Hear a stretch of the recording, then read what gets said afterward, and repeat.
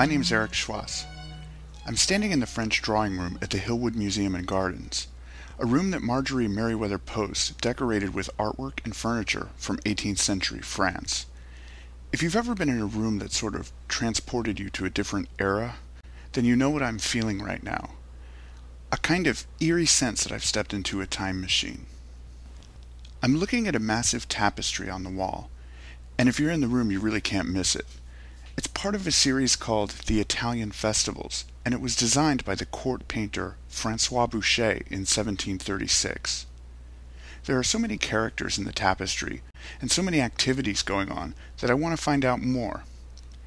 I'm here with Liana Paredes, the chief curator at Hillwood and curator of Western art, to tell me a little bit about it.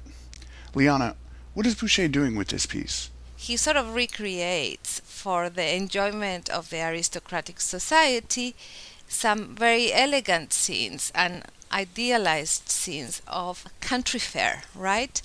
So on the left-hand side, you have a very funny vignette of what a booth or an installation of a charlatan would have been at one of those sort of market fairs, and he's selling cosmetics, and he has this lady, a beautiful young lady with great complexion, sitting next to him as an advertisement for his sort of for secret formulas, beauty formulas.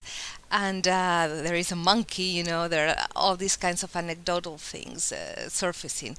And the other side, on the right-hand side, there's a more classicizing scene in the veins of the gallant scenes that Watteau and later Boucher were presenting, of sort of idealized couples in a country setting. I see the two lovers sitting in the foreground here, and there are some people playing horns off to the left.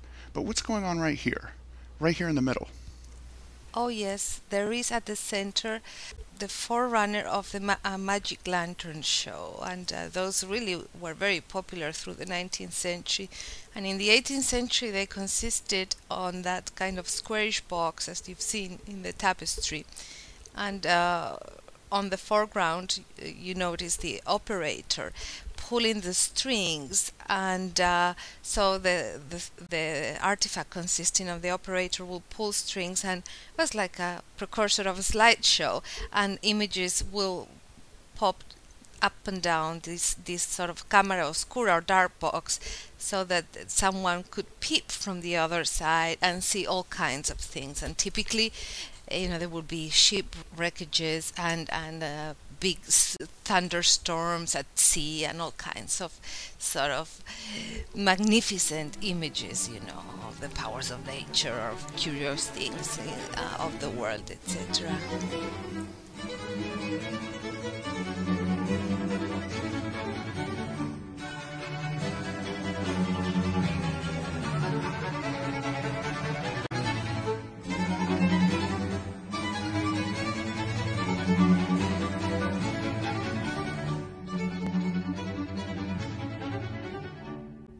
So what did Mrs. Post think of these tapestries?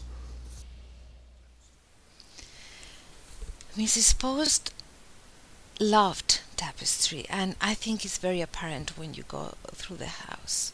There are tapestry upholstered furniture all over. Yes, this room is filled with it.